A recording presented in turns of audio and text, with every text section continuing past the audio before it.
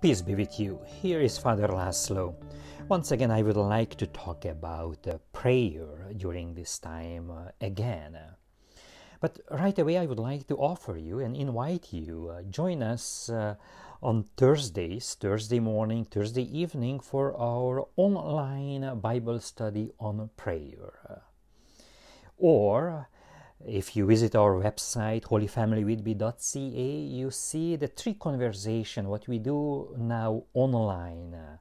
We pray with you, we guide you how to reach out God and build up a relationship with Him. So this is my offer to you. In the past, I said a few times already that prayer is not a half-hearted ritual resuscitation of words. It is an outpouring of the heart. First and foremost, prayer is an expression of our relationship with God. God is our Father and we are His children.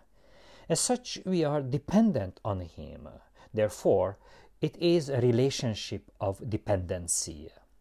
God gave us free will, and He generally keeps out of our lives until we acknowledge the relationship.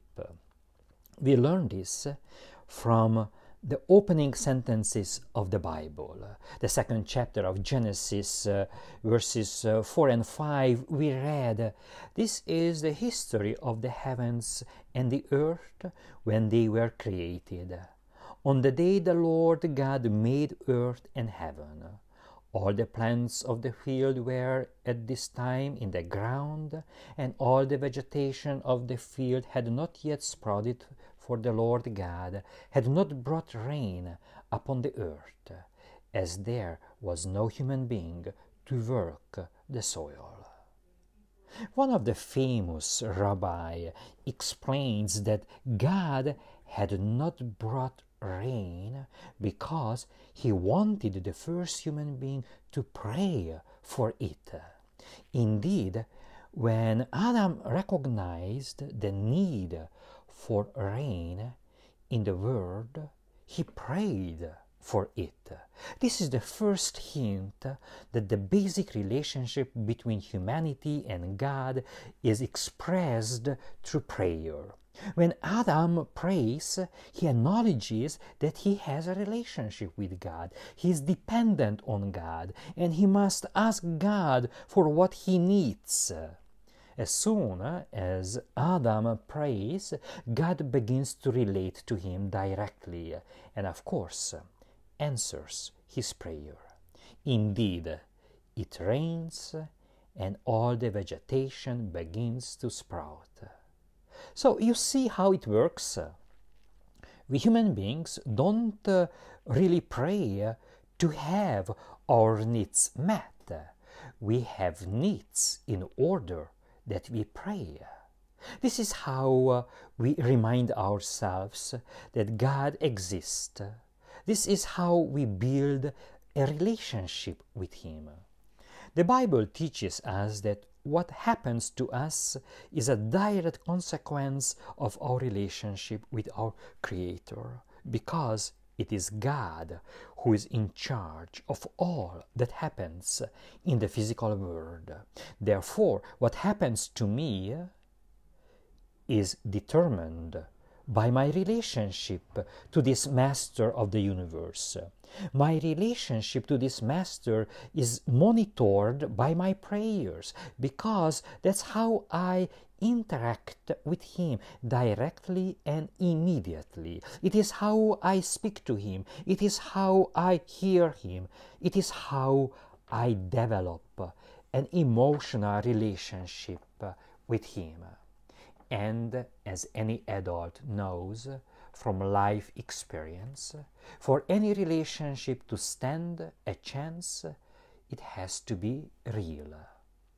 The shortest prayer recorded in the Bible is the prayer of Moses, when he discovered that his beloved sister Miriam has been afflicted with leprosy. He cries out to God from the depths of his being. Please, Lord, heal her now.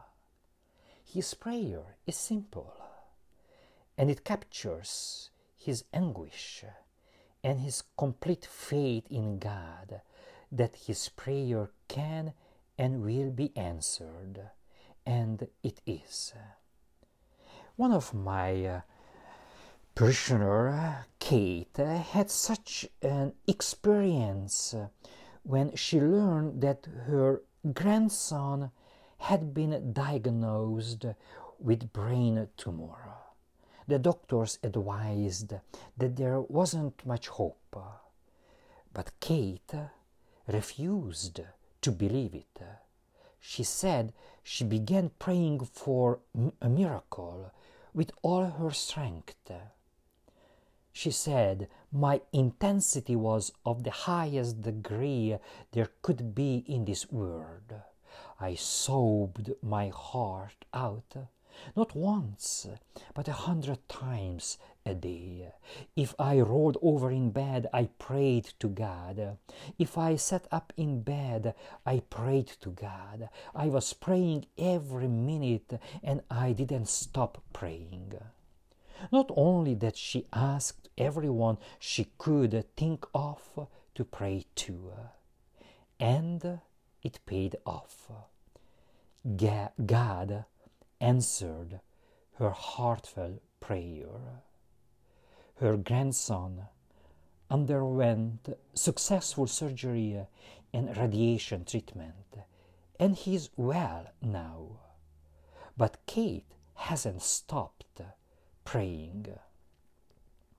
One of the most important, probably what I can say, or what I would like to encourage you to find a secluded place for prayer, and there trying to address God from the heart, not worrying too much about the words at first.